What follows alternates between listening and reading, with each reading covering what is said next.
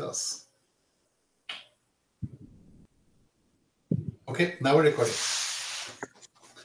This is the April-May meeting of the W3C WEBRTC Working Group. Welcome, everybody. Just a reminder of the IPR policy. We abide by the patent policy, and it means that only people and companies listed on the link are allowed to make substantive contributions to the WEBRTC specs. So today we're going to talk about new work. Harold has a presentation on insertable streams, and Sam will talk about speech recognition, and then we're going to work on the usual privacy and security issues. So a little bit about the meeting. If you're here, you probably have the meeting info. We have a link to the slides up on the wiki. Do we have a scribe? Someone just, all you have to do is take notes on what we're deciding here. Anybody? Thank you, Henrik. Okay, there's an IRC channel to do that in. We are recording this meeting right now, and there's a link to all the drafts in case you want to get more info. So here's what's on the agenda today. Harold will talk a little bit about insertable streams. As I mentioned, Sam will talk about an extension to content hints. Then we'll have several issues on media capture and media capture output. That'll be the rest of the meeting. All right, Harold, over to you. So the insertable streams is a project that we started in order to address some of the use cases from WEBRTC NV. The particular shape of the first version was given by needs at Google, but the point of the insertable streams model is that we should be able to give JavaScript more power over what actually goes on a wire. Next slide. Just a reminder of how WebRTC works. The basic idea of WebRTC is that you get a control surface. You get a peer connection, you get user media, you get media stream tracks, which are not streams. They're basically a control surface to say how the media flows. And the whole flow of media is inside the browser. Next slide. So the way we did insertable streams is that we give an insertion point in the processing chain, the one that's outlined in vertical in red in vertical here, where we say, okay, here we have a unit of work.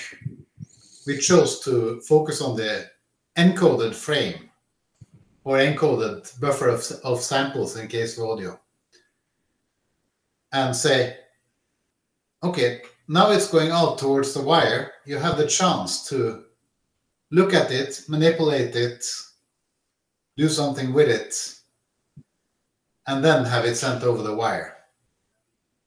And similarly, on the incoming side, you get what came across the wire and was shaped like a frame, and get to say, here's what you do. Florent, can you take care of admitting people? Of course. Great.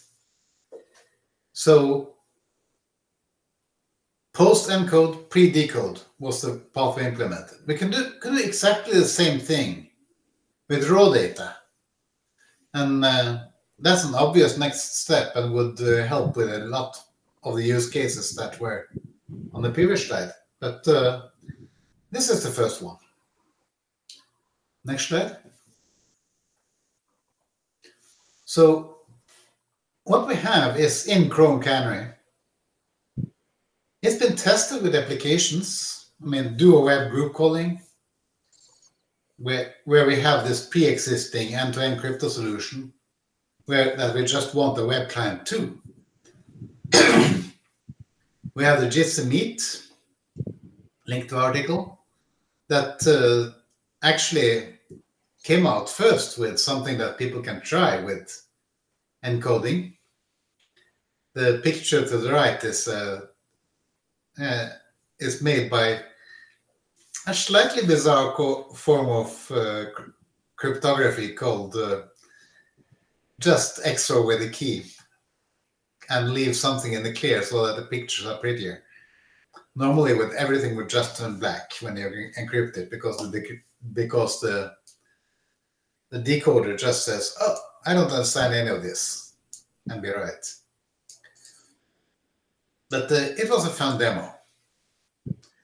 And Midus actually did a demo based on the same API, where they could use the ability to attach more data to a frame to say, okay, here's some information that's interesting for AR,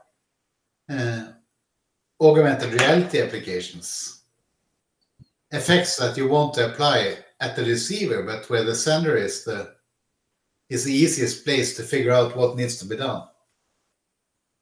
And performance seems to be adequate for those purposes. It's not the insertable streams that is the bottleneck, which I was very happy to see.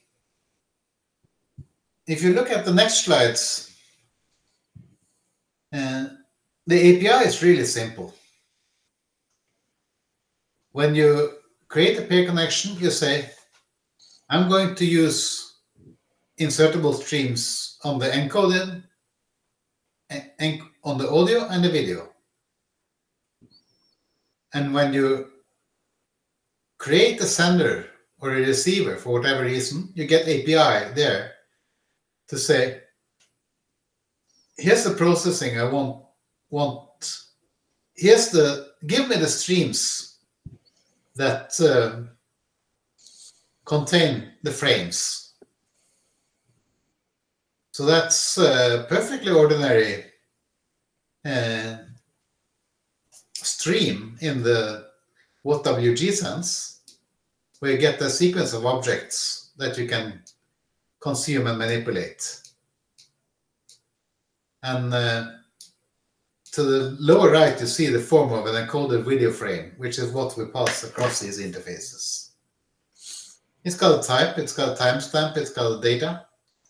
And we got what's still the most open part of it, which is additional data, which is things you need to know about the frame in order to do the right thing. And we're not sure what that has to be yet, but we know that there has to be something there. Next slide. So this is the core of the demo that you can see on WebRTC samples.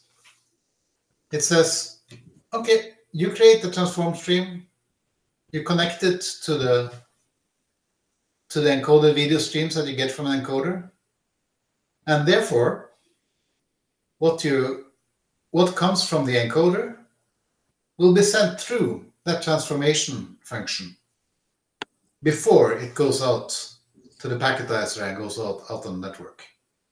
It's actually that simple.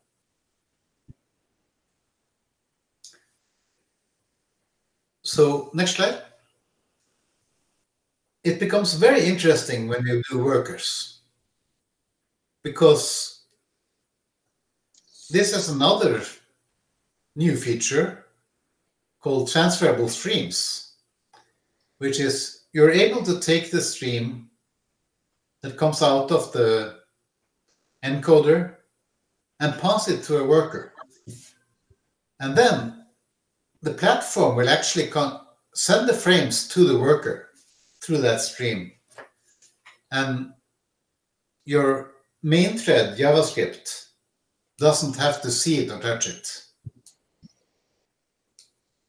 This actually has two good features. One is performance.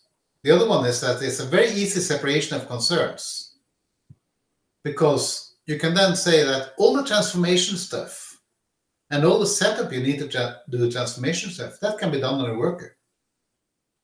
And you can imagine that the worker could be something that you pick up as a component from someone else. Or you could even say that this worker is actually conforming to a standard and just give a URL given in the standard instead of giving a real URL. And you'll get an implementation that conforms to a spec. But you have the example code, you can do it right now. Next slide. So this is definitely an experiment. You can sign up for an Norwegian trial or just turn on the experimental features in your browser if you have Chrome 83, which is currently in beta. We're working to synchronize with the way Web Codex defines frames so that we have these two ways of addressing these things actually being handled in the same way. We want to look at how we can extend the same concept to raw media, where buffer handling is obviously more of a problem. After all, the data size is like 10 to 100 times bigger. And then we want to propose the API for standardization. So I have on my to-do list to actually write up the API we have in specification form and propose that for adoption. And I hope to have it out in May. And then we'll come to the working group and say, can we adopt this as a working group document? This is an experimental API. And it means that it will change. And we want it to change because we want it to be the right thing. But I think it's the interest shown already shows that it's something that its time has come. And the fact that we're able to implement it shows that it's a viable means of doing this. And with that, I'll say questions, comments. So, so I'm a little, first I had a question about the use case N19. It says the application must be able to insert processed frames into the outgoing media path. Does processed frames mean access to raw media or access to encoded media? Because this API, just to be clear, only exposes encoded frames, right? Yes. There's no access to raw data. Yes, that's right. So is that N19? That's N19. Okay. It's really this is the first API. It's the one that we're pretty sure we could get done, and then we do expect to have the raw API on the path. So I think I see two problems. One is I think Mozilla is still forming an opinion on a position on the spec as far as it being used for end-to-end encryption. So I expect that'll be forthcoming. I think we have some concerns whether this is true end-to-end encryption or if it's a sort of poor man's version, since there's no key management. And I believe that in its current shape, that's the only thing. Well, it can be used for that, and it can also be used. I don't think you covered it, but it can be used to synchronize data with. Yeah, that's N23. Okay. Yes. Right. But the other cases, funny hats and access to raw frames. Do you imagine that being on the sender or on a different object? I imagine that being on the sender, because in the current model, the sender actually contains or wraps the encoder, and the receiver wraps the decoder, so that if we don't break open these objects, then the sender and receiver are the objects that this API belongs to. So I think my main concern with that is that that seems to require a peer connection then in order to do things like funny hats, which seems like you should be able to do locally without ever sending it to anyone. Yep. and then maybe putting that on an object like a track might be more logical.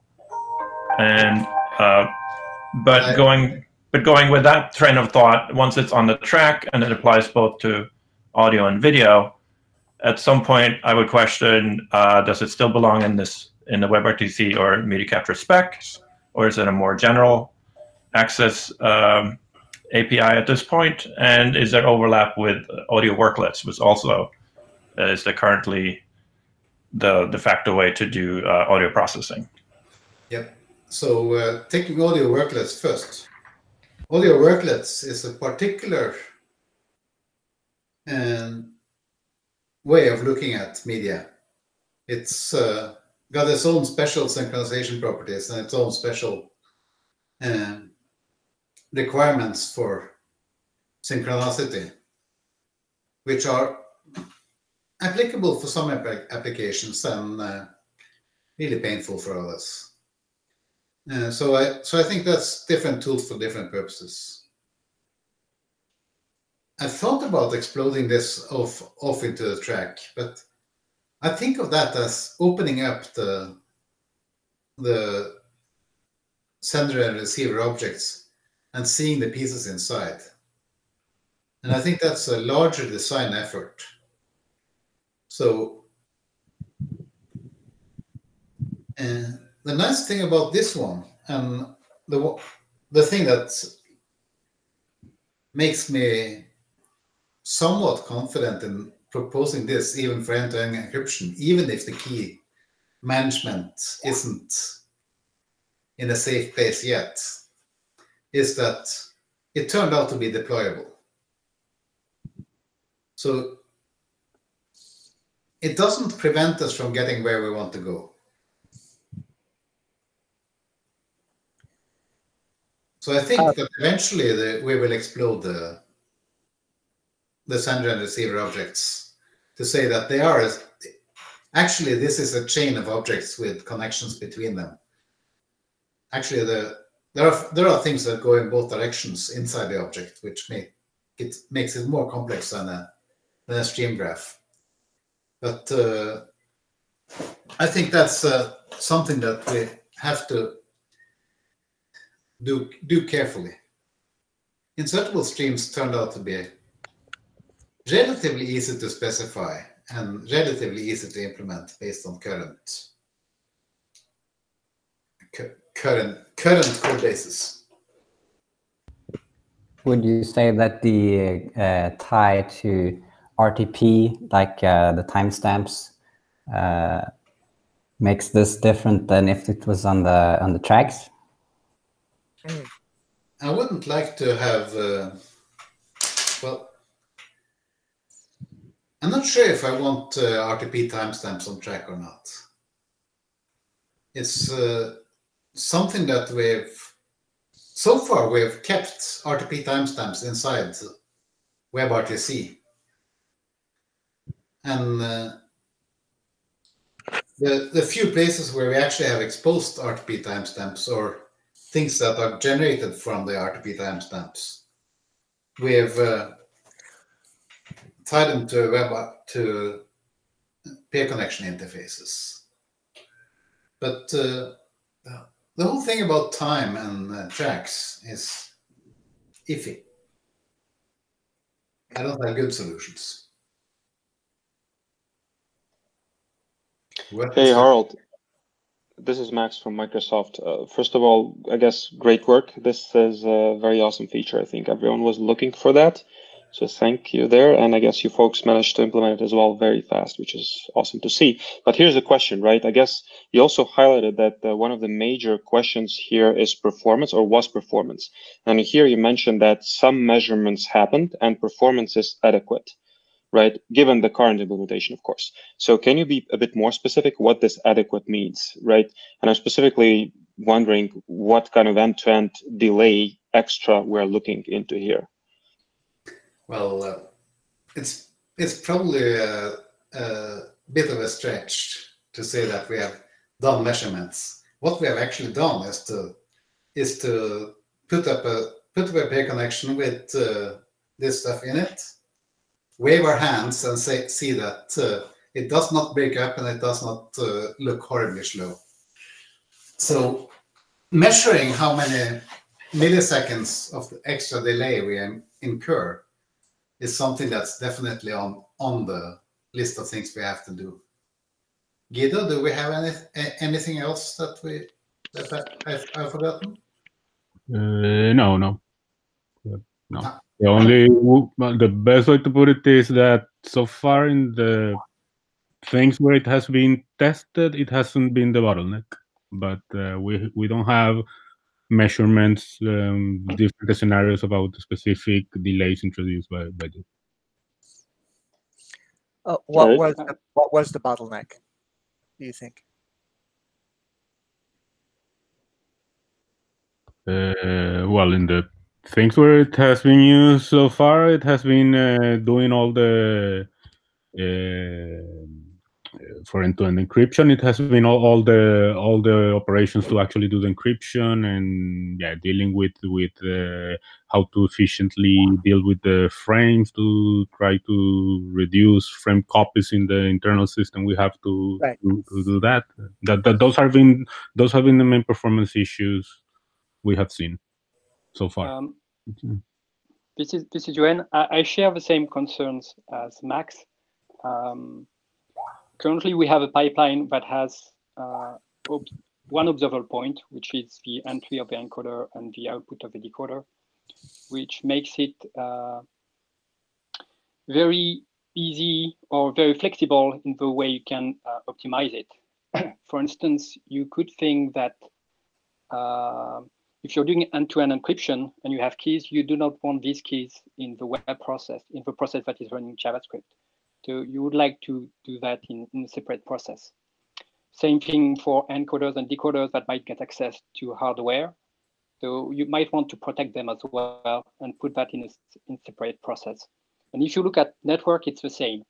So if you look at the graph there, you might want to transport network adaptation encode in a process that is not running JavaScript. So you use peer connection API to modify it, but you do not run it in the process that is running JavaScript. On the other hand, the display, the preprocessing, and so on is really tied to the application. So there, it's fine to put it in JavaScript. So adding one entry point in this block there is, we need to be very cautious there. It might have significant perf issues if we want to go to a very split process architecture. And if we're looking at the applications, the scenarios, one scenario is end-to-end encryption, right? And I hope that 99% of all applications that are doing video conferencing will do end-to-end encryption in the future, which means that at least in the foreseeable future, they might add an entry point there and run JavaScript there. So I think that we really want to be sure that there's no perf loss, at least. And I think that we want to be in a world where maybe temporarily it's fine to have an entry point there, but in the future, for things that are really important, like end-to-end encryption, we actually want that to be implementable by the browser and settable by the JavaScript application. Yeah. So this proposal makes me worry if we are just stopping at, oh yeah, we expose the API now, end-to-end encryption is implemented in JavaScript, and that's good enough. And I don't think it's good enough. And I don't want to stay just in the middle of the bridge. I want to go to a world where we have an end-to-end encryption spec, but it's standardized and every browser is implementing it. And applications just have to say, hey, I want to use end-to-end encryption. And there is my way of handling keys. And key management is very difficult. So it should be left to the application somehow, that's fine. But the specific bits of S-frame, which keys to use, which crypto to use, and so on, I would prefer that to be left to the browser at the end of the day. Just like currently for DTLS, we're saying that crypto is not good enough anymore. So we want to obsolete it. And I want browser to still have this ability there, saying, oh, for end-to-end encryption, we no longer want that crypto, it's not good. And if we do that in JavaScript, my fear is that we will not get there. We will lose that power to web developers. And we know that web developers, when they have the power, they will probably not update, except if they have a really important incentive. That's what we are seeing from DTLS deprecation, for instance. So that's my feedback there.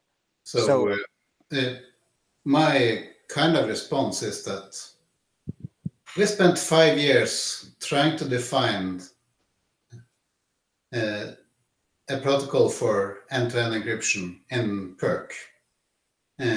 It's totally failed to gain traction. It's totally failed to be deployable. For this particular version of end-to-end encryption, we actually managed to deploy it. And if the structure is right, it's possible, and we get consensus on the component that is able to do the key management and the encryption, then it's possible to use this architecture to invoke such a component. But waiting until we have the architecture, I'm afraid will leave us, the users, exposed for another 5 years. So I had a question about the synchronization with web codecs, Harold. So in web codecs, we've been looking at a couple of things that are maybe slightly different. I don't know. Instead of an array buffer, we've been talking about potentially like a handle to GPU buffer, which is probably more useful for the raw video case. I can't think of a use for the encoded video case. So that's one thing. The other is, for reasons I don't completely understand or agree with, web codecs is not going to use streams. So I wondered if you had a comment on that. Oh, I think I've read the document where web codecs argue that streams are the wrong thing for them. They have a few points. If you go back to I'll go down 2 slides. No, the other way. Yep, the other way. Yeah. Let me see. I want slide 8. Slide 8. Okay. Yeah, that one. So you'll notice that there are, in particular on the encode side, there are arrows going from, in this drawing, left to right, where the main flow is right to left. So those feedback loops are basically don't fit well with the streams model. In the insertable streams case, we can get away with it, at least to some degree, because we just let those feedback signals pass the insertable stream step and go straight from network adaptation and back to the encoder. So how does it work for bandwidth, for instance? Let's say network adaptation is saying, oh, encoder, please use 1 megabyte, or please use that bitrate. And then the JavaScript is inserting like a significant amount of data there. What will happen? Something will blow up. It's one of the unsolved problems in this interface. Yep. So I imagine that this is something that the way web codecs structured their idea, they have to solve it. Right. Because there is no hidden path. In this case, we can say, oh, as long as you don't violently break the contract, it will sort of work out okay. So we can get away with not solving the problem in the first instance. But it's one of the things that I've been scratching my head about how to do right. I imagine that we might have to expose a stream of feedback signals that the web application can also insert itself into. But we don't have even a sketch of that one yet. Are there things that we could be doing, Harold, based on the existing experimental trial to try to get at some of the performance issues? Like I thought of maybe a demo that tried to simulate the CPU of some of the raw video use cases like the funny hats, just to see. I mean, one concern I had is that the crypto demos are in some sense easier because they're more likely to have cache hits than like a machine learning kind of a thing, which could take data from all over the frame. Just wondering how we can use this trial to try to get more ideas on the performance side. So one of my first thoughts was that I should at least place instrumentation in the demo, so that I can be able to say that, okay, this frame arrived at the receiver n milliseconds after it's departed from the sender. So there are a few very simple steps we can take in order to get measurements. And if we can get those steps actually contained in the test fixture and run as benchmarks, we can actually run them across multiple platforms and see whether there are platforms where things are more problematic than others. But yeah, we haven't gotten that far yet. I have a question related to scenarios. So there's one scenario which is end-to-end encryption, and the other one is basically the funny hat, like the metadata. And I was wondering, so currently we have these two scenarios and we are trying to design an API that fits both. And I was wondering whether these two scenarios are really... There's three. There's funny hats, machine learning, and virtual reality gaming. Okay. Yeah, I guess funny hats is done before the encoder somehow, right? Right. Same with machine learning, probably, yeah.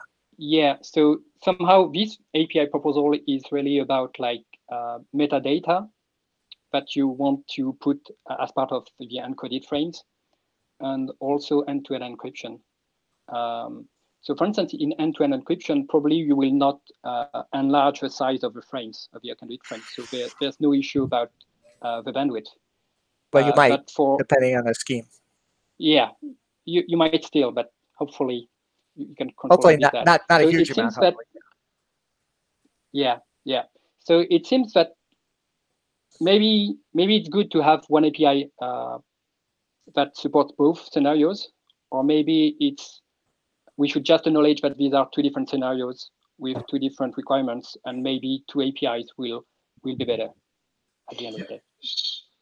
So for this scenario, what would be the problem of actually allowing or enabling this transformation layer to tell the sender how much bandwidth it would like to allocate to itself, extra, right, to what the encoder produces?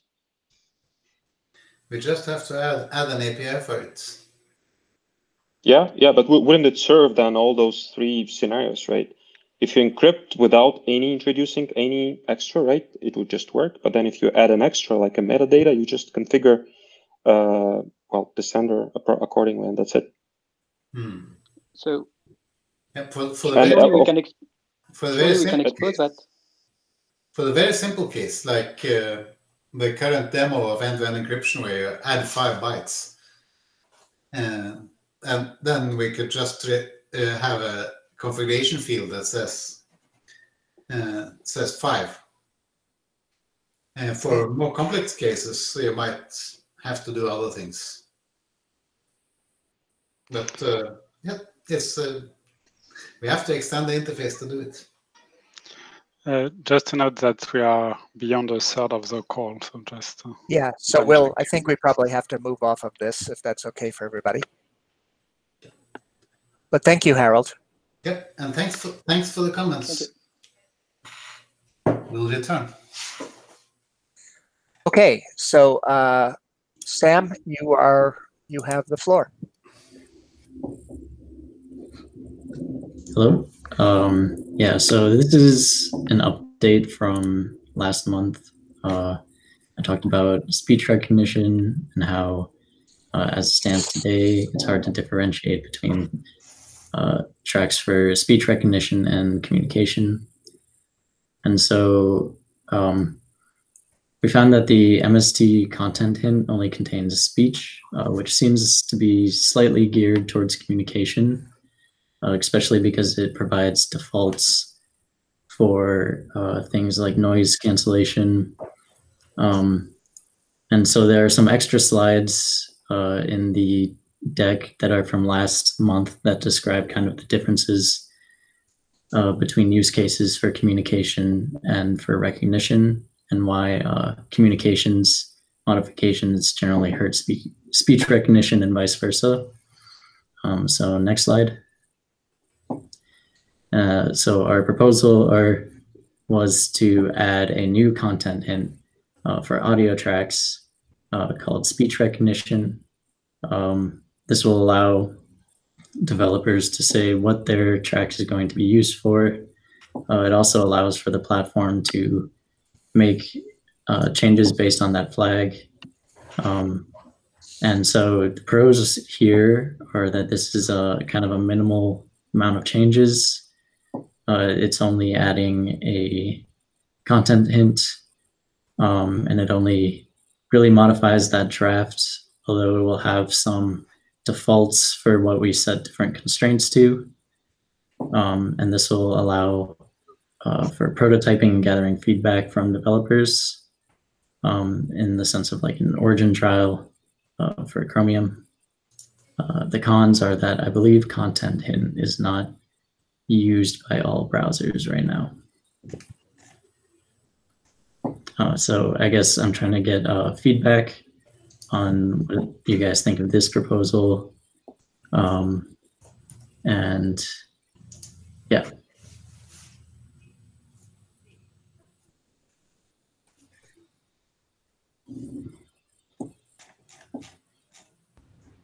So my initial reaction is that it doesn't really fit well with content hint, does it? I mean, content hint was supposed to describe, just a very basic sense, what is this content? Here's a hint for what it is. It's descriptive of the content. And here, we already have speech. So why wouldn't a developer use speech? Why would they use speech recognition? That seems to have more to do with what the end purpose is going to be. So I don't know if that's just a bike shed problem of getting a different name, or if there's a more underlying problem. And I know you tried to put it as a constraint before. Yeah, it's hard to wrap my head around the best API for this, I guess. Do you want to show the hidden slides, Sam, or? Sure. Yeah, I'm just wondering how to unhide them for a second.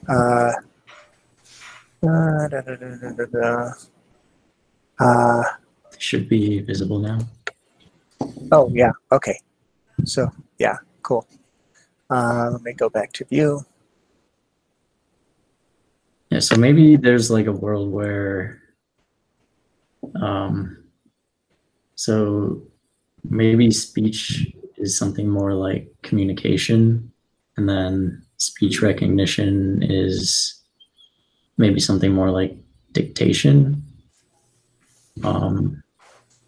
That could help differentiate between, like, the use case is specifically this is going to be listened to by another human being, and this is going to be recognized by some kind of model.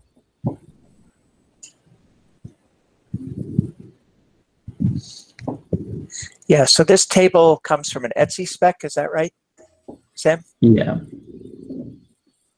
Do you want access to the raw stream, or do you want some processing but less aggressive processing than in the speech case? We want, basically, in terms of the constraints as they exist today, we don't want those constraints. And then, so we also want to pass this flag across like the platform, so down into the operating system layer as well. So the last part, go ahead. Are you planning to also provide that field to encoders, for instance, so that they would do something specific related to speech recognition? Or is it like not meaningful for encoders? For encoders, I don't think it would be meaningful. Well, some things like the undesirability of comfort noise might affect an opus setting, right? I guess that one might have.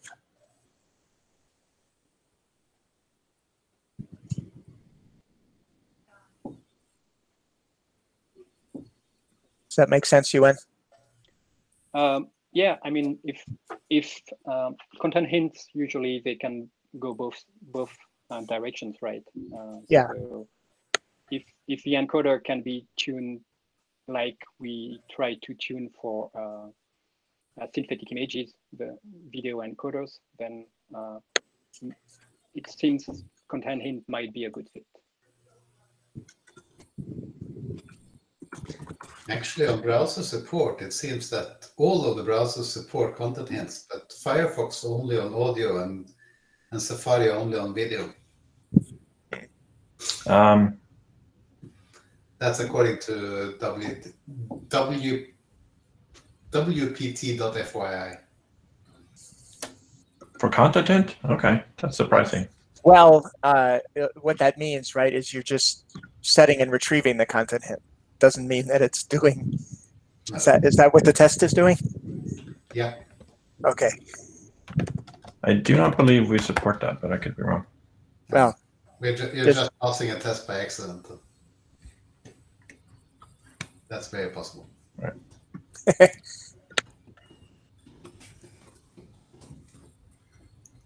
So if we were to maybe change speech to like communication and this one to dictation, would that make it clearer or not? I thought the name was fine. I mean, once we accepted that it's content hint, then discussing the name is mostly backshot. Right. That's backshotting. Gotcha. So just so I understand, right now you can turn off all the audio constraints that are in the spec anyway by setting them to false explicitly. So since you can already do that, what is missing that you cannot do? Well, I guess there's a bunch of things in the table that aren't covered by all of those, right? So the problem is that browsers are doing other processing that we haven't standardized? Yeah, is that right? Yeah. Yeah. So if we were to standardize those, or if we added some kind of raw constraint and figured out the conflicts with that, would it? Is there? You mentioned something about hints to other lower level parts that I wasn't. It was a little fuzzy to me. If you could clarify. Yeah. So there's a lot of so in a lot of like modern machines, there's a lot of optimization that goes all the way through to the hardware. And so for those machines right now on the web, there's nothing that you can kind of specify that would kind of make it down to that layer to allow the machine to, like, for example, like, let's say you're on a machine with optimizations for speech recognition. A lot of times that involves kind of like, beamforming or like moving like speakers so that they can kind of recognize where someone is and adjust the direction. But in order to get that to happen, you have to specify that you want to do speech recognition. And so this is kind of allowing for that to happen if the implementer wants to do that. And then other than that, the other kind of optimizations that happen are along the lines of what's listed here, but they haven't been necessarily like standardized across platforms.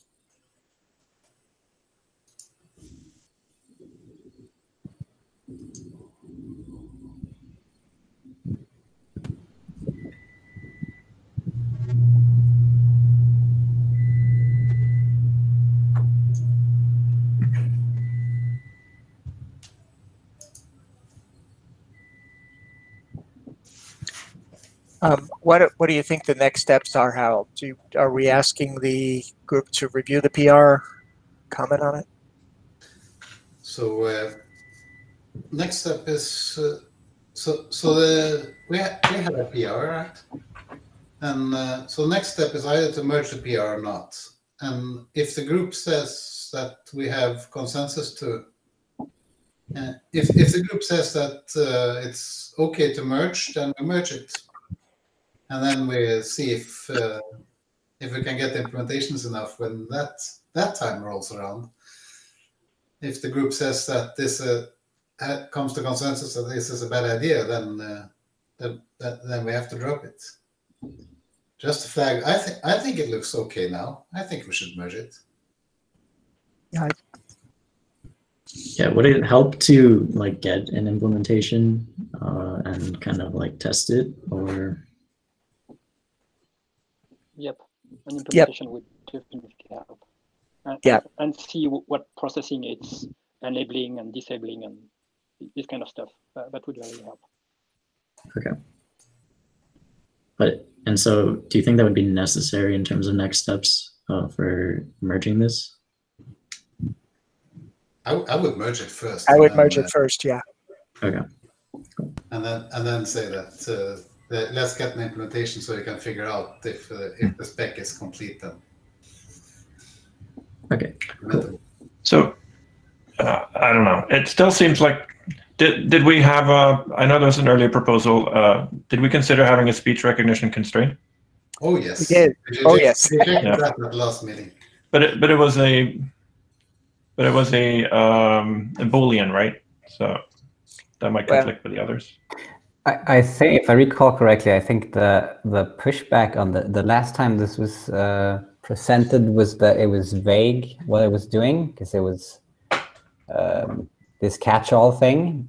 And I think this content hint is the same. It's just placed in this content hint, which sounds more appropriate. But regardless where this merges, my question would be, like, do we have a well-defined list of what it's supposed to do? Or is it up to the implementation to figure that out? Well, there are Etsy specs that describe kind of what it's supposed to do, right, Sam?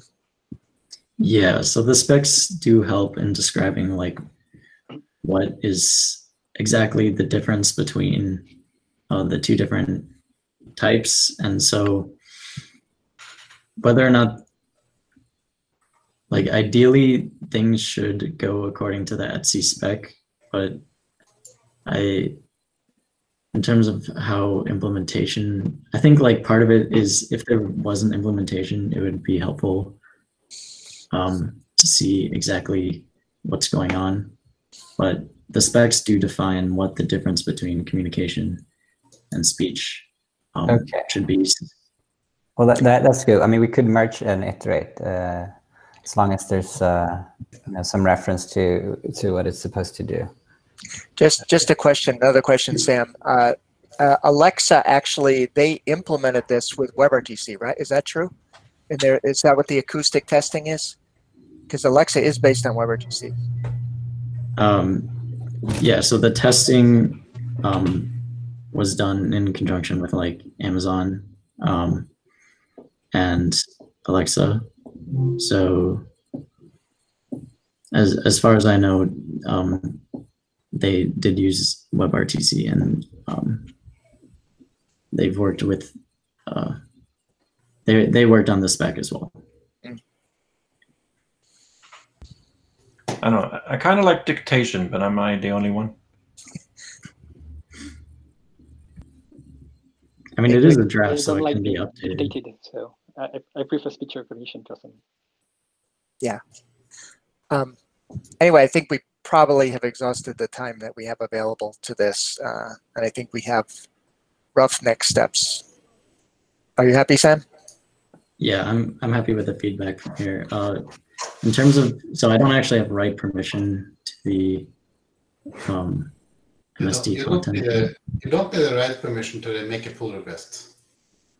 You just clone the repo and create a branch in your own repo, and then It says PR40 on the top. Is it yeah, the PR is there. The PR is there, yeah. No problem. We'll do the editors will, that's me, will do a review of the actual text and then either merge it or ask for text updates. Okay, cool. Okay, well, thank you.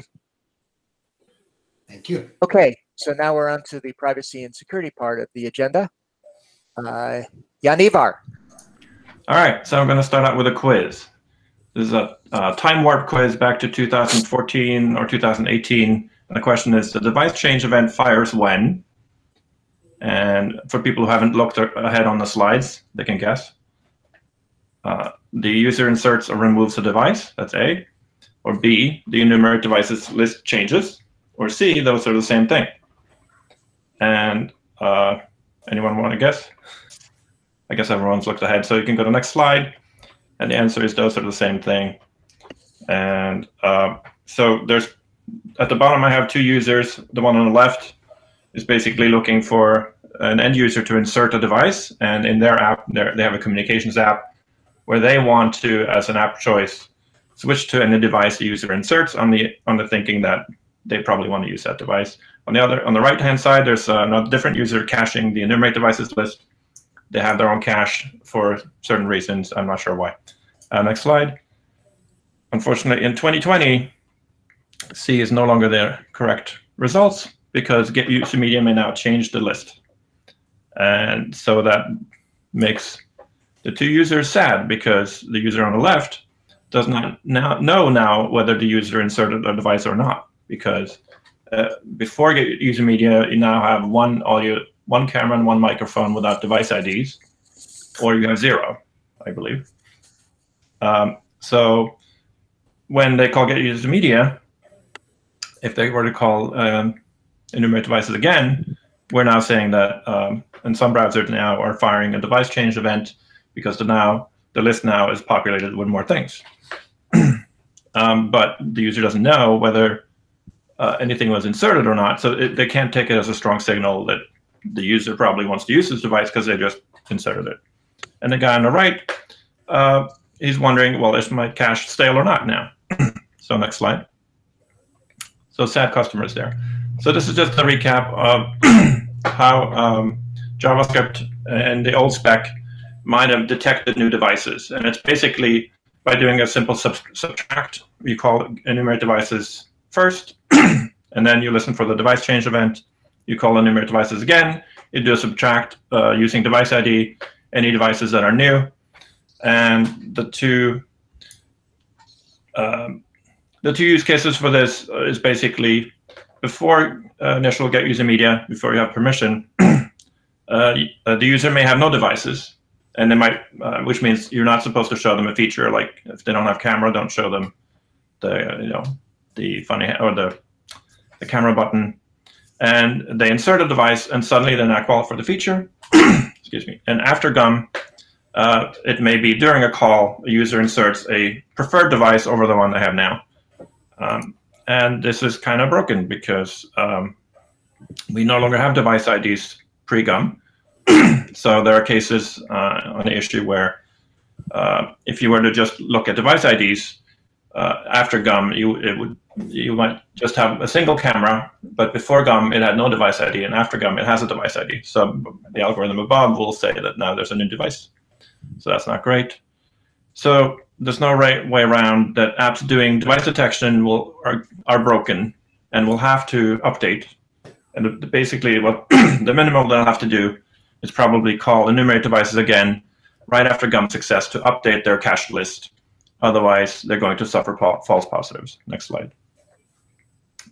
So let's see what the spec says today. Device change says that the event should fire when the set of media devices available to the user agent has changed. And interestingly, it does not say to the available to the application. It says available to the user agent, meaning something in the system got inserted, things like that.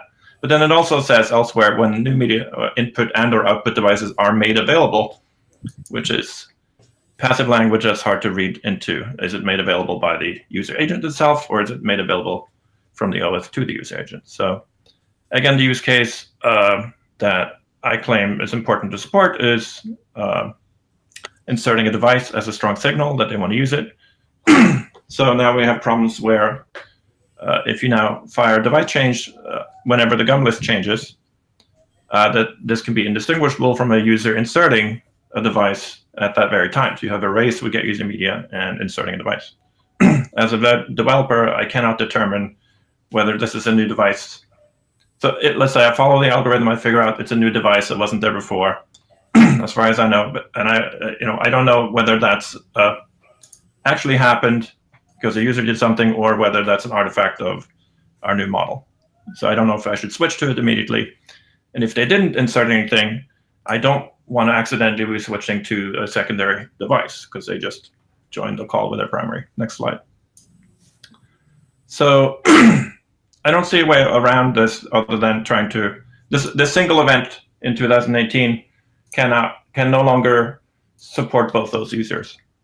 So the changes and also apps will still need to update to call enumerate devices after get user media anyway, or this is not going, or they're going to get false positives. So I have proposal A, which is to allow the JavaScript list to change without an event when get user media succeeds, and then only fire the device change event when devices are added or removed by user action, or I guess OS action, you could argue. That could be a sub discussion. Proposal B, alternatively, we can only change, we can say that only changes to the JavaScript list cause device change to fire, meaning that if you call enumerate devices, you'll see a difference. That would actually mean not firing device change in a lot of cases where we fire today, which is before you call get user media. The spec actually says to fire the event if the user inserts a device. Only Edge actually is spec compliant there, as far as I can tell. Chrome, Safari, and Firefox. Firefox has a bug open on it that we should be doing that. We've been hesitant to implement it until the whole privacy model has settled. But that is the only way to solve the use case of the user has no devices and then suddenly they get a device. So the proposal B would only see that, excuse me, if you go from 0 to 1 device. And then we would invent a new event called device inserted or new device if one or more devices were actually added by user action. There's no proposal for removal because that's not really interesting. There's no use case to detect that I can think of. And that's it. Thoughts? Question: do we have any? Have anyone complained about device change? Or this use case that we've already broken? We ship the behavior of firing device change event after first get user media from the start.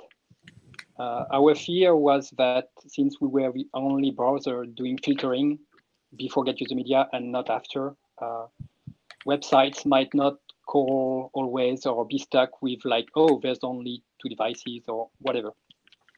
So we decided to fire the event to be sure it was working.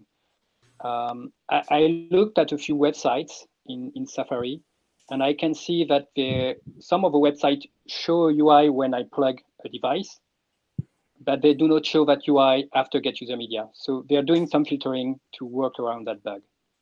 So somehow they managed to handle it properly.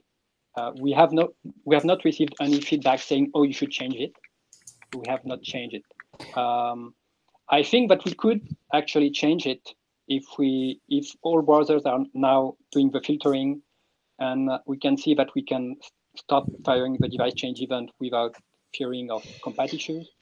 We could do that. Because, well, I like proposal A because as taking this device change or filtering out to the devices was kind of our way of deprecating calling enumerate devices before get user media, but without actually breaking things too much, so allowing returning something without returning the true list. But it was not a particularly supported use case, I think, to actually do this before and after, considering we don't want to expose this information before it. So if if we do proposal A, then device change can continue to do what it was supposed to do from the start.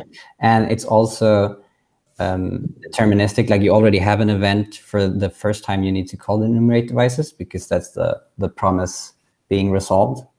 So you don't need a very similar API that does almost the same thing, I think.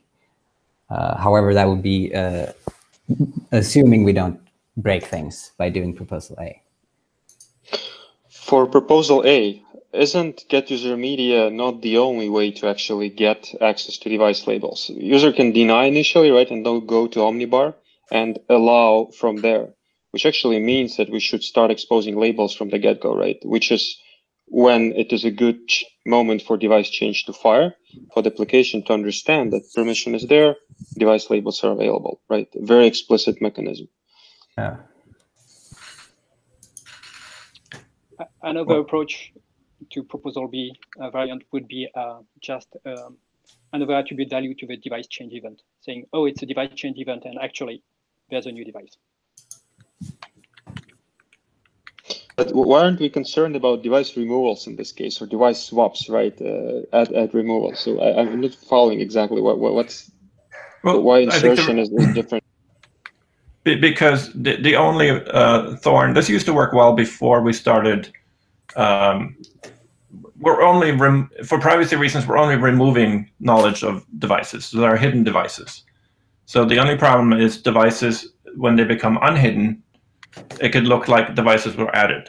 There's no problem the other way, where things start out known and then become hidden. So you wouldn't actually. So device change event is already you can already tell when things are removed from device change 100%. Yeah, the ended event will tell you whether the device you're using is actually being removed, and then you can take an action. Sure, but even without that event, you can tell when the list shrinks, and that can only shrink from removal, I believe, physical removal. But how would that work if I have a list of size 1 initially, regardless of the number of devices, and then I remove my active device, right? List size is still 1, right? It would stay 0 then, yeah? Well, say I have multiple devices, right? I have 2 devices, I remove 1. Without permission, I will see 1 device, right? And, well, after removing 1 of 2 devices, I still will see 1 device. That's correct. Yeah, that's a privacy.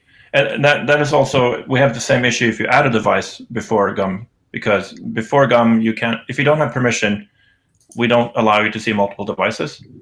And the spec currently says to fire the device change event, even if you insert a secondary device, but when you look at the list, you're still going to see that you only have 1 device. So that's the same problem, I think. I'm raising it because of the race condition you mentioned. It seems to me that it's the same kind of race condition you get here, right? If you do get user media and you unplug a device, very similar issue, isn't it? Well, so if we go into detail, I think the browsers would actually have to be careful if the user inserts a device right around the time that user media is called. They probably want to wait to surface that until the JavaScript has had time to process the success of get user media, call enumerate devices, and then fire the device change event, which they're allowed to do, but there's not a lot of help in the spec at the moment with that kind of stuff.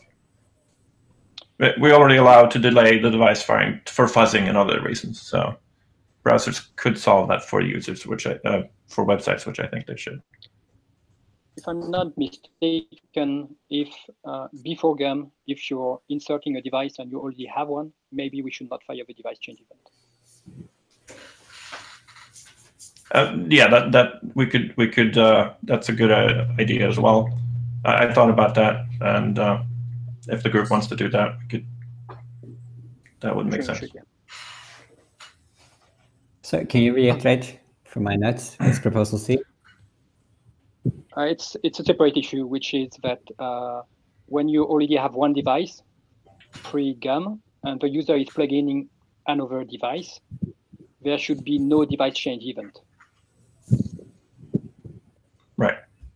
That would be more privacy sensitive, yeah. More privacy respecting. I think we are doing that in Safari. What if we suppress all device change event if you don't have permission? Well, if we do that, then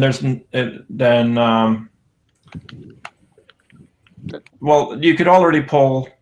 So the problem is that the enumerate device list right now is not allowed to change without the event. So that proposal A would be allow it to change. So right now you can call enumerate devices and you can tell whether you have 0 or 1 of a device. Right. So the use case there is that I mentioned, a user does not have a camera, so you don't want to show them anything to do with camera as a feature. But then if they later insert a camera, the JavaScript would want to now show the user camera feature, so they can choose it.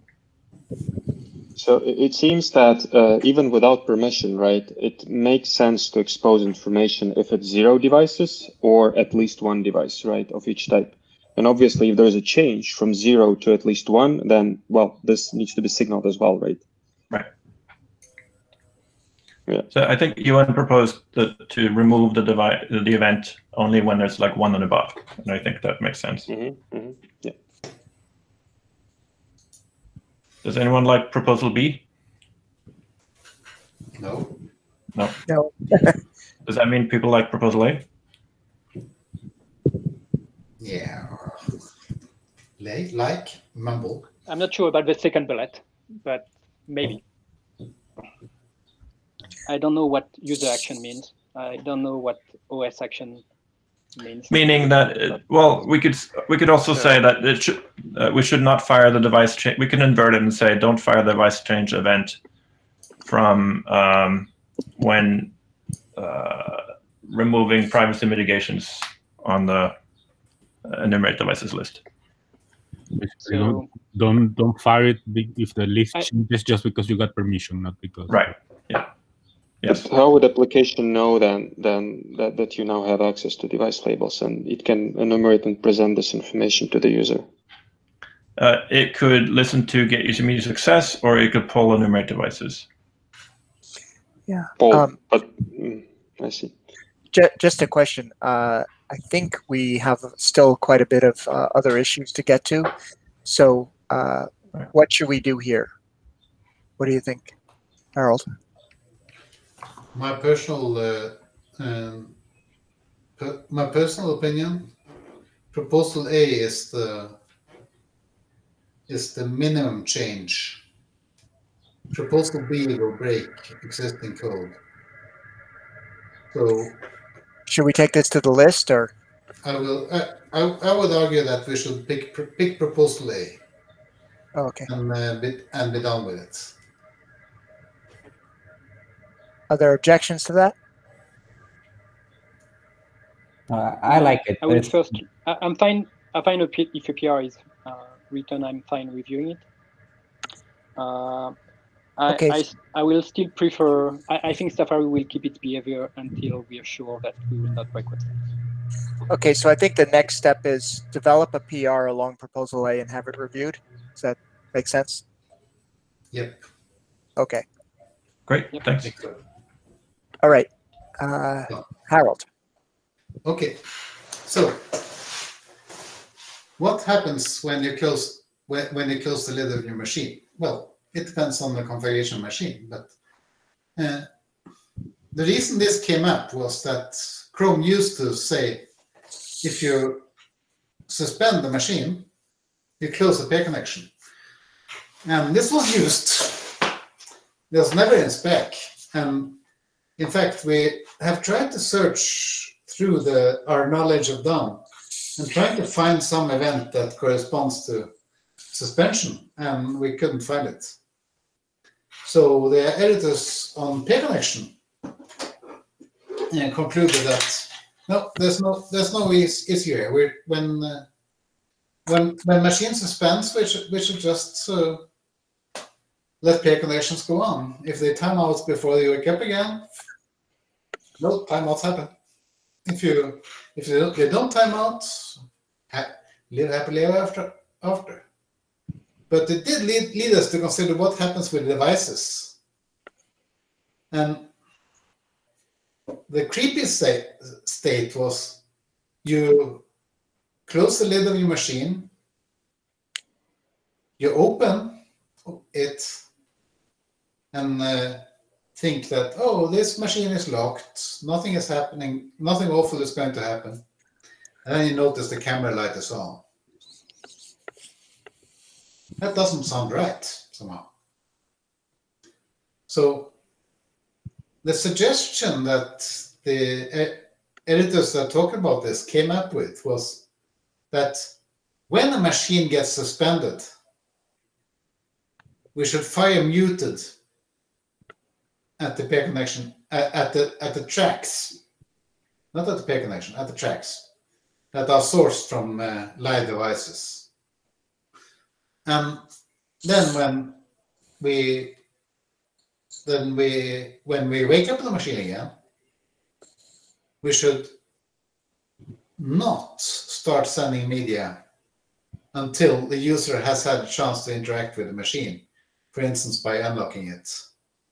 And then we should fire the unmute event. But what we still haven't sorted out is how do we specify that when we don't have a DOM event to hang it off? So that's where we are. So the questions to the group are, is the suggestion reasonable? Is the suggestion specifiable? Is that a word? Is the suggestion implementable? Those are 3 questions.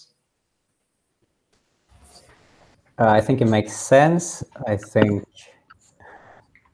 it would be easy to specify something where you know what we're talking about, but we're talking about the technical details of implementing it and what OS event does this correspond to. I'd leave that to someone else. I don't know. Yeah, I think guidelines, we should at least have guidelines. If we can do something more precise, maybe, but that might be difficult. Yeah, I definitely agree that a locked device doing recording is creepy. I think we should definitely say not to do the creepy thing. And then if, I think we should just write up a PR for this, but if we need to clarify it in the future, then that's fine. So I have a couple of concerns here, which is that I don't think the machine actually suspends in Chrome. So I don't think it's about suspension. I think if JavaScript is fully suspended, or the OS is fully suspended, then there will be no time to fire muted or anything like that. I think what's happening. Right. So I actually opened a separate issue 670 that are sort of a similar issue to this. I think what Chrome did was actually when you closed the lid of a laptop, it closed the peer connection, and you could still observe that the JavaScript was running. And in that case, I agree, and it does not fire the mute event. So I don't think this is tied to suspension. I think it's tied to, and I'm also, you can configure your machine to not suspend in these cases when you close the lid. Yeah. But it's still not. Can we tie it to logging off or something like that? Well, that's the other thing. You can lock your machine and also not suspend it, right? So Right.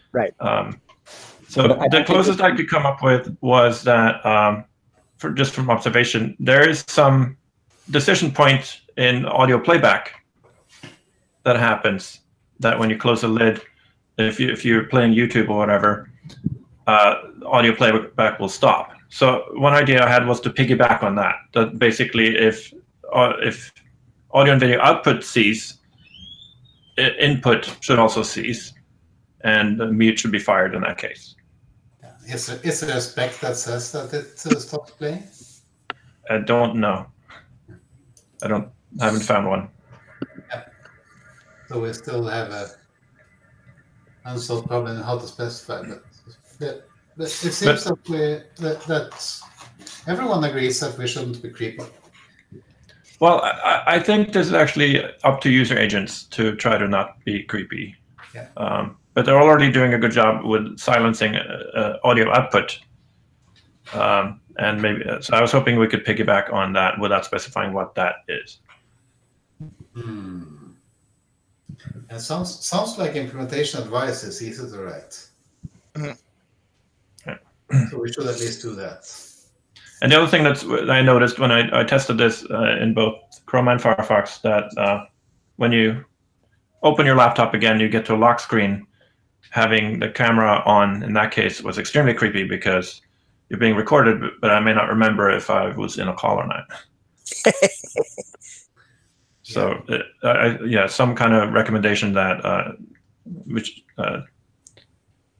that unmute. But I mean, this is mute and unmute are totally up to the user agent already. So I don't know if we should just trust that they do the right thing. We should at least provide guidelines for muting. For unmuting is different, and unmuting should be left to the user agent.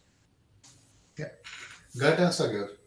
Okay, yeah. So should we just say that this is resolved with, or the working group recommends that we should write guidelines?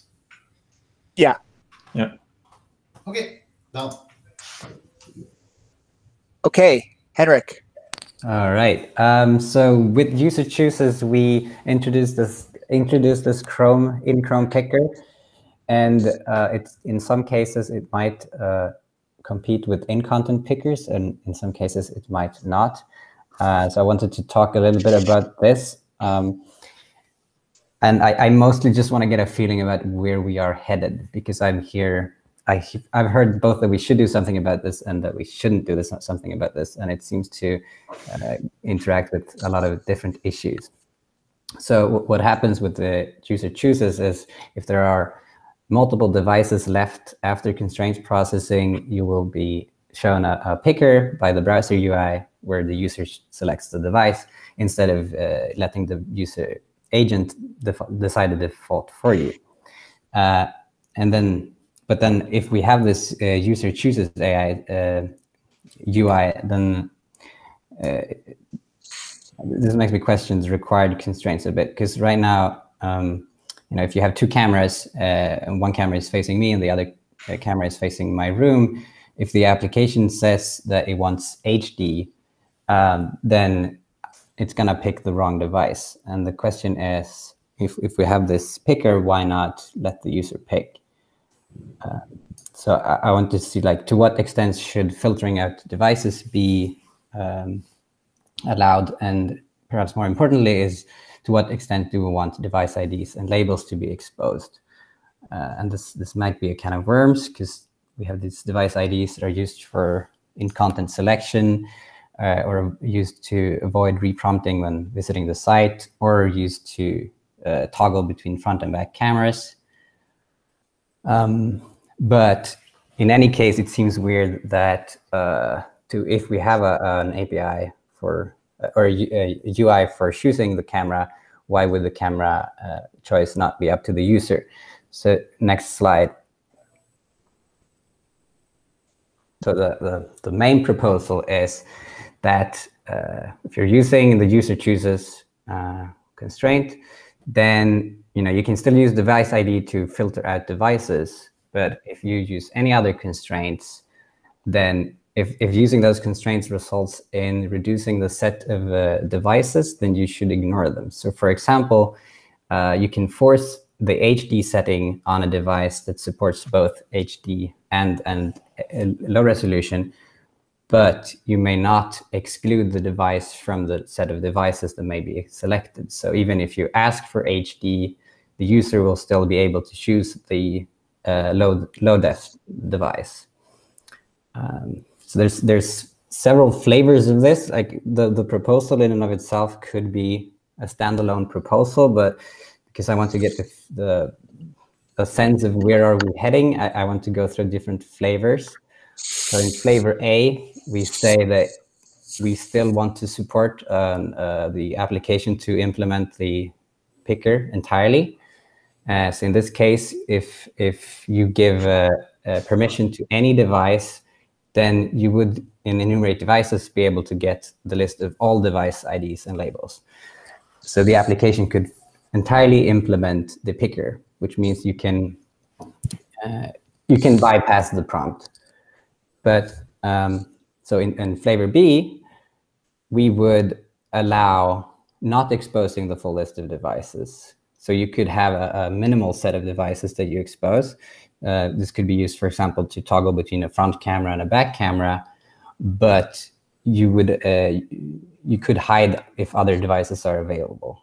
So in this case, you could have a fake device ID that just is a stand-in for other devices, and then you could use that to reprompt. And then the most aggressive flavor, which seems far in the future, but is to always rely on the user chooses picker. So basically, deprecate device IDs, and then the only way to select the device is with the user chooses approach. And if you want to avoid reprompting when you revisit the website, you would use a constraint like previous device equals true, which says, give me whatever I used the last time I was on this domain.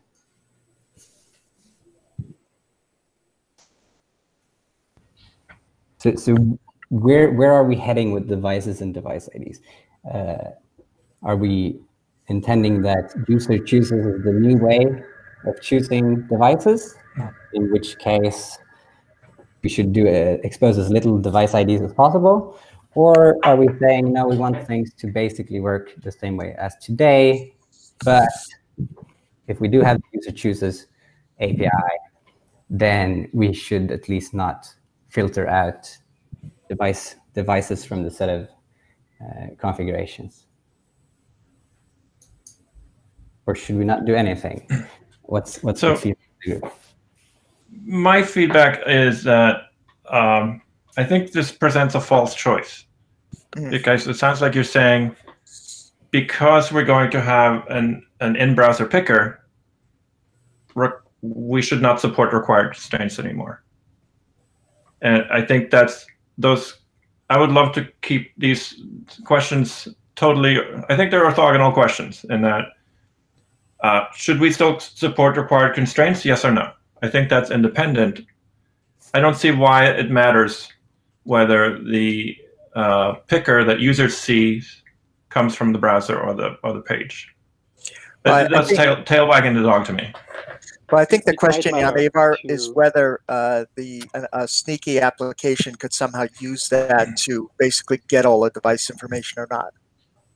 How? Well, by manipulating constraints to expose only some things and see what the user does, and then expose other stuff, or things like that. You mean today? No, today it's not in the existing model. That's not a concern. Why not? But basically, in the screen capture model, that's what we were afraid of, right? That the app could figure out what applications were running and do something devious to get the user to share their banking app or something. That's my question, is whether that is a concern here of similar things or not. Like, we have to kind of decide what the security threat is. Is it just from learning all the device IDs, or is there something else we're afraid of? Right. I think this is more a misunderstanding of what user chooses means, in that user chooses does not mean we're going to go with a full get display media model, because that would mean getting rid of all constraints, right? All device IDs. No one's proposing that. So I think there's a lot of misunderstanding about what user chooses means. And that may be why user chooses is actually still not in the spec, even though we've discussed it in previous two meetings already. So, and part of the reason is that we're having difficulty getting agreement among editors about merging it is actually because it raises all these long-term questions. So from speaking for Mozilla, we've already had a picker for years, right? And that picker is showing the user choices within the constraints of the application. So I think there's I think it's a straw man or false choice a bit to say that once you have a picker, we should empower the user to make full choices. We could do that, but we could have already done that by not having required constraints. So these are false choices that we don't need to tie together. Let me clarify. We don't need to abandon the required constraints. My understanding is with user chooses is that it's used when you need a tiebreaker, right? Right. There are multiple options. So instead of doing the default, we ask the user. So we can leave it at that, which is fine. But this is where I want to know, where are we heading? Because if we do have this picker, and it does seem to solve a lot of things that are currently solved by the application, it seems to serve to some extent the same purposes, but the old way of doing things, which we could continue to support, but the old way of doing things does seem to have this privacy concerns. So it would be good to know, do we want to, in the future, continue down that path, or do we want to try to step by step limit the number of devices and more rely on user chooses? But why do we need to decide that now? We don't need to decide that. I just want a feeling, because every time there's an issue that talks about device ID, this question pops up into my mind, where I wonder, yeah, what's the plan? I mean, it's like here. Yeah. As Henrik, I'm not sure that our UI designers would allow a picker that would show entries or not entries based on what the web application is providing as input. That might be something that we will not get agreement to implement. So that's why it's an important question. So in your concern, UN, is I just want to get clear on the threat model. The reason you wouldn't do that is because you're afraid of the app manipulating the list to learn stuff? It's not really that. It's the user. It might be very confusing for the user if there's a picker and he sees just one camera while there are at least 3 cameras in his setup that he can see in other places or in other applications or in other websites. But it's an in-Chrome UI, so it should be consistent between websites, and the required constraints poses an issue there. So you're saying essentially that the existing screen capture kind of concept really makes more sense to you. Where you show all the you have to show all the windows, right? The app can't restrict it. Yeah. We're much more comfortable with that approach. Yes. Right. Okay. But someone should propose that then, because right now I think it sounds like we're saying there's no path to incrementing toward this, and that means it's difficult then to make progress. Yeah. It is a pretty fundamental question, because it's, I think, a bigger change to media capture, if we go down that whole road. So the goal of user chooses, just to recap, and it's a good point to do that, it was not to become the future of all pickers, but to remove in-content device selection with a minimum amount of disturbance needed, so that empowering JavaScript to invoke a Chrome picker. I thought the agreement on user chooses was that we would provide a method that applications could choose to use without breaking the current method until it's proven that applications can use this new method. So, and to my mind, the changing the behavior of required constraints is when you're not doing user chooses, is definitely off the table. But if you are doing user chooses, and if you are doing user, well, let's get user chooses coded and see if see how it works. Yeah. I mean, I think it's too early to try to take away power at this time. Right. And also, I don't think JavaScript applications would switch to an API where they had less control. So that's the other issue, I guess. Although, right, I mean, if that's an the argument. browser, yeah. No. Would it help to say that user agents may ignore required constraints if the user chooses? Is that something? What are you thinking about writing for as a PR here?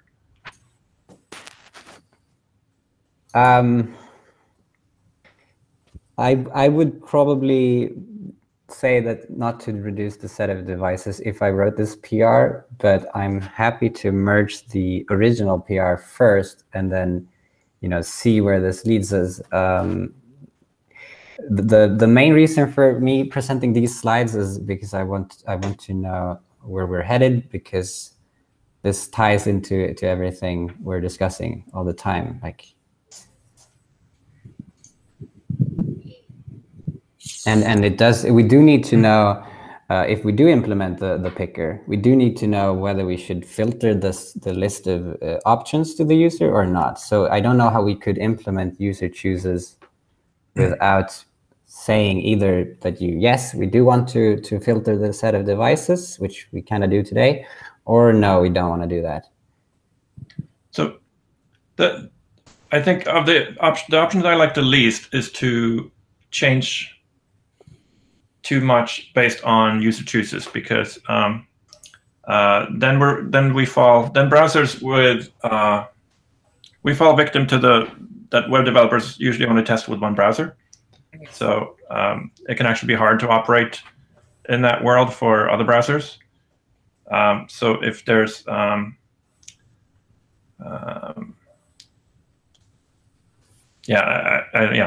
think we should take this. So that got too complicated. I have a question. We're almost out of time, right. but I'm wondering how we can make more progress on user chooses. Is this something we should? I mean, I could see almost devoting substantially more time in a future meeting to this to try to. I mean, what do we do to make more progress? It seems like we're a bit stuck. I think I still owe a user experiment, and that's been more difficult to get through in a timely manner in the current situation. Help from UX folks and stuff. Okay.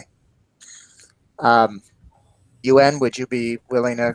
Are you looking at it similarly, some kind of experiment, or?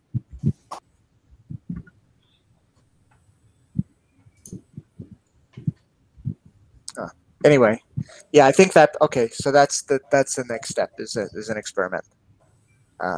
Yeah. Yeah, I'd like to apologize for not being able to get to the rest of this. I guess we'll try to schedule another interim to get through the rest of the slides. But I do think we accomplished something today. Yeah, we have a few things that we can merge or stop. Yeah. Okay. So, thank you. Thank you, everybody. Thanks. Bye. Thanks, everyone. Bye. Bye, folks.